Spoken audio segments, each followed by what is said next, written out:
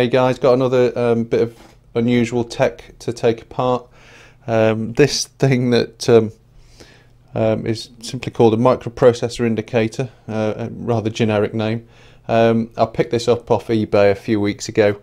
Cost me 1p, although the seller didn't even want the 1p. There you go. It was listed apparently as a dissolved oxygen meter from a brewery. But it comes with, there's no sensors or anything with it. It's literally just the box. I can't even power it up because it's got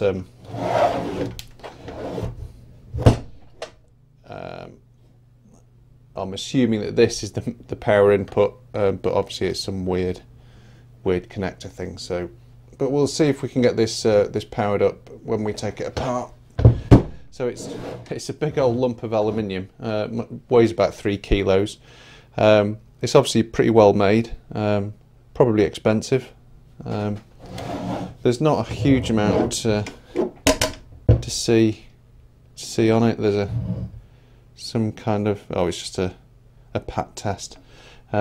Tested 09. It's been a while since that's been.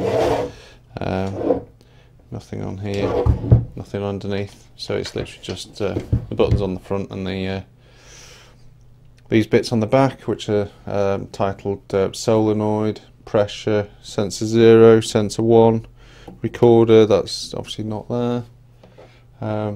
Old style Centronics printer interface and RS232. So I guess this is going to be talking maybe 2000 or before, I guess.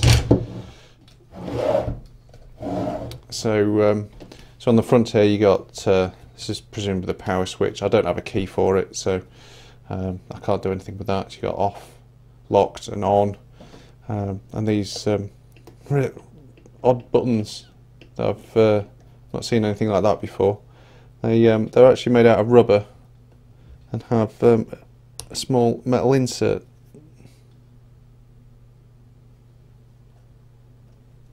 So it's a bit weird. Obviously meant for somewhere where it's wet, or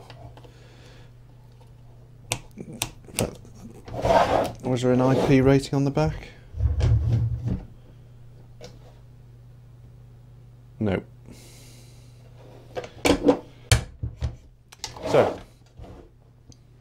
So let's take this apart and see what there is inside. Okay, so obviously there's nothing on the front here that's going to obviously come off. The bail is just attached on these two pivots, so it looks like we're going in through the back, and it's Allen keys.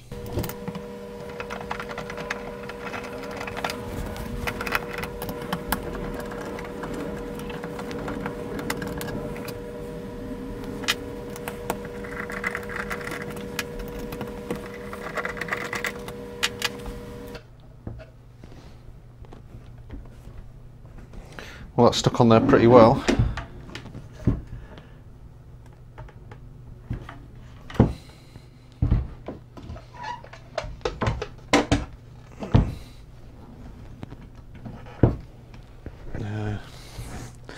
I'm missing something. Oh, it is moving.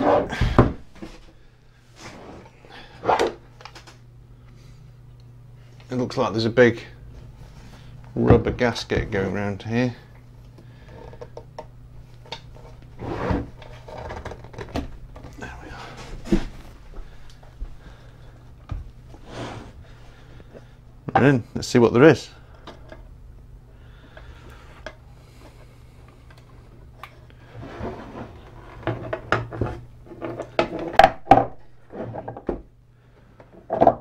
That weird connector there does look like it's the power supply, because you've got an earth strap here as well. And this connector, we've got this one, which was solenoid. This runs up to a pin header. Got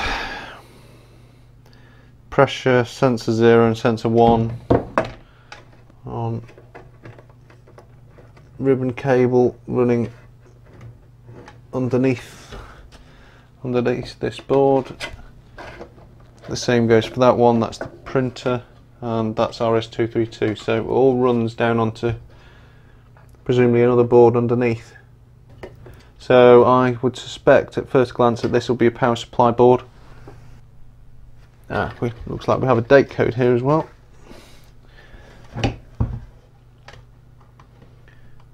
(9732). So week 32, 1997. I would take a stab at. Looks like we have to remove these big standoffs.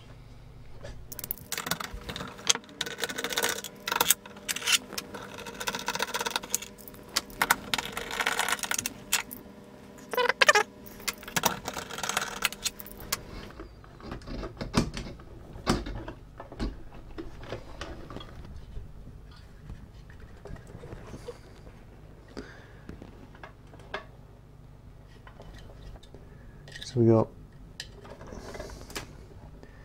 mains in, presuming this is a mains filter, and it goes through.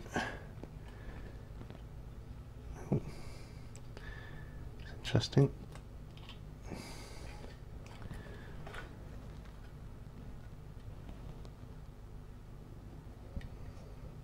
Looks like they made some changes on that, because it looks like there's remains of a track just there. But yeah, anyway, the output there, DFO4 bridge rectifier, I'm presuming that just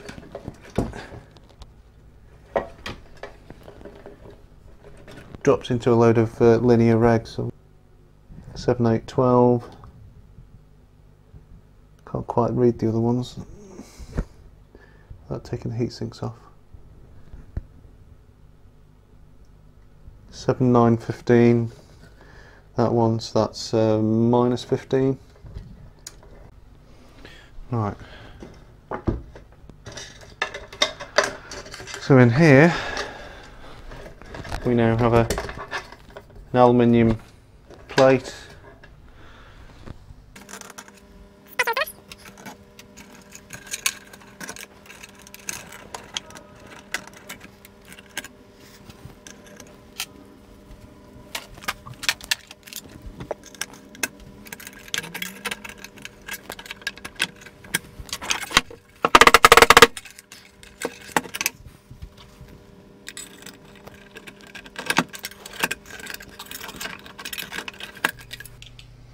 Okay, let's see how far the rabbit hole goes.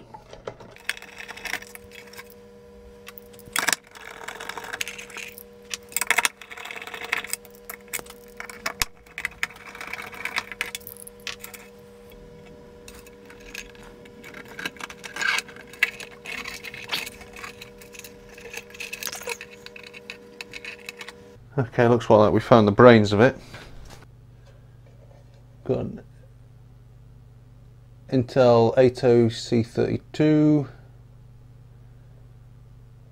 dated 14th week 1995. We've got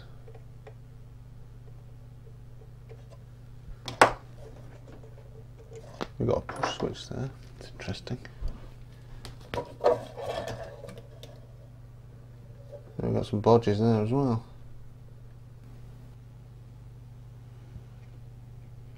Goes through the mains filter and then down to the switch. Obviously these two lines will be for the locked position.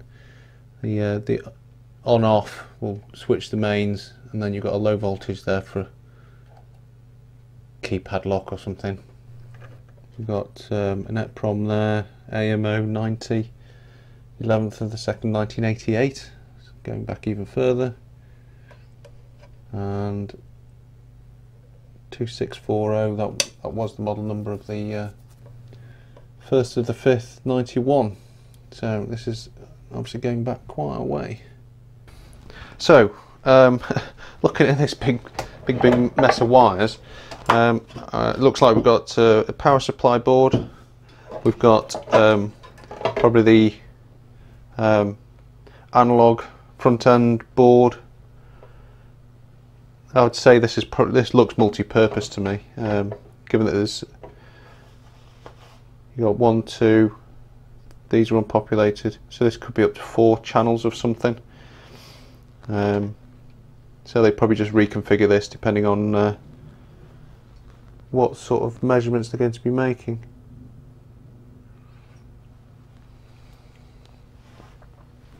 Right, what I'm going to do first is I'm going to pull out these 2 EPROMs. We'll have a look what's in there, and then I'll reassemble it, and I'll actually try powering it on now I know how the mains is arranged, and we'll see what happens on the display.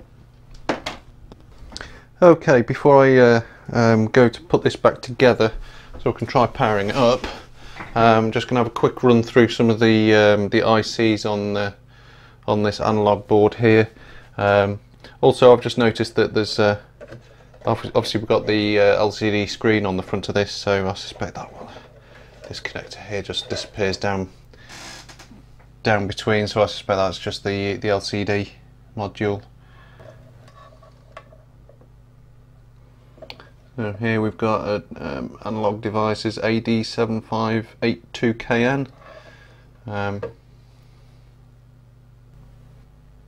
Quad analog switches, single pole, single throw. Presumably we've got multiple sense lines coming in, and these just allow the device to switch between them. Got the EPROM out here. So it is NM27C256Q. So on here, NM27C256Q.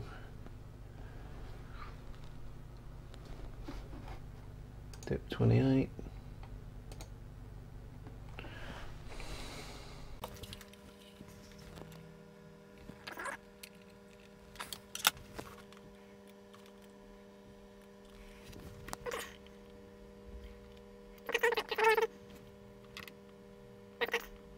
Is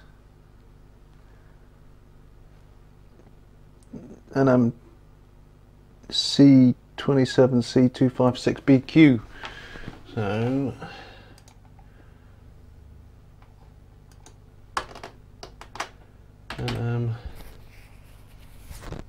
C27C256 B, but we don't have a BQ. We'll give the B a try.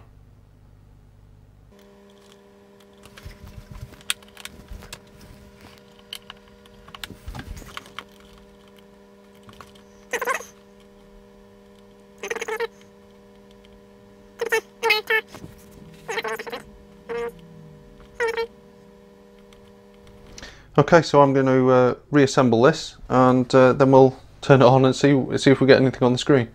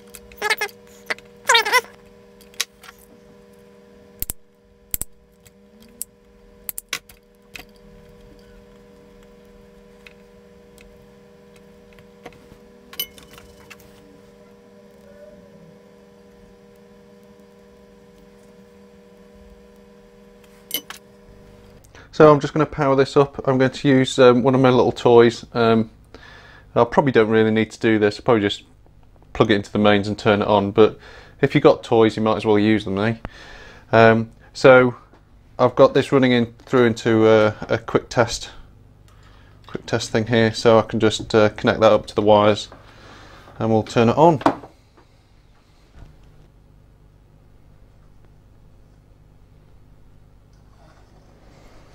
Okay, I saw the display just starting to come on there, so it's not drawing hardly any power at all. So what I'm doing here is just adjusting the voltage on here. As you can see, I've got a voltmeter here, so I'm just going to turn this up to about 240 volts.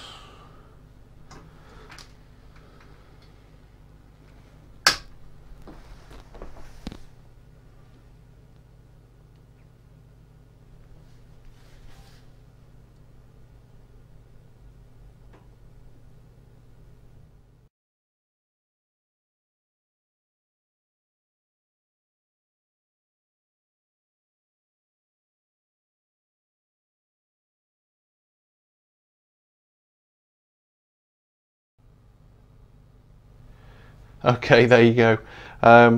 Not a huge amount to see on this one, I'm afraid. Obviously the construction of this, the physical construction, it's built like a tank. But I think the insides were a bit of a letdown, really, with the few bodge wires, and you've got all these little wires coming out everywhere. It's not exactly neat and tidy. So I hope you found that interesting. If you've got any ideas on what this might have been specifically used for, or how it works, etc., I'd be interested to know. Leave those in the comments. That'd be cool. I'll likely put up the dumps of the EPROM onto the internet somewhere. So if you're interested, you can download that and have a look through some of the code. So if you like this video, hit the like button. It's much appreciated, and I'll see you on the next video.